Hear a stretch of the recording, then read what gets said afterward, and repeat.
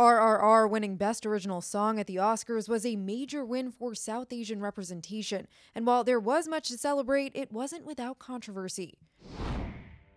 RRR made history at the Academy Awards on Sunday night by becoming the first ever homegrown Indian movie to take home an Oscar for Best Original Song, with the film's crowd-pleasing number Naatu Naatu.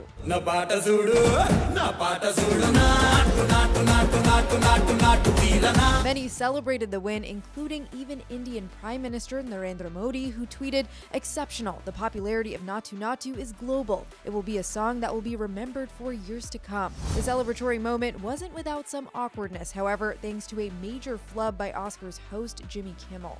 At one point in the night, Kimmel mistakenly referred to RRR as a Bollywood film, when it's actually a Telugu language movie that was produced in the southern region of India known as Tollywood. Bollywood refers to the Hindi language filmmaking tradition centered in Mumbai.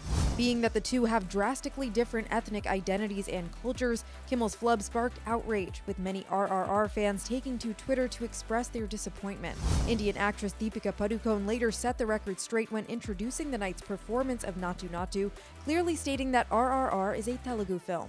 However, many on social media also took issue with the performance, as viewers called out that the dance number seemed to feature little to no South Asian dancers, and how the Oscars had worked with non-Indian choreographers Napoleon and Tabitha Dumo to create the number. For more details on the story, head to THR.com. And for the latest entertainment news and updates, keep watching the Hollywood Reporter News.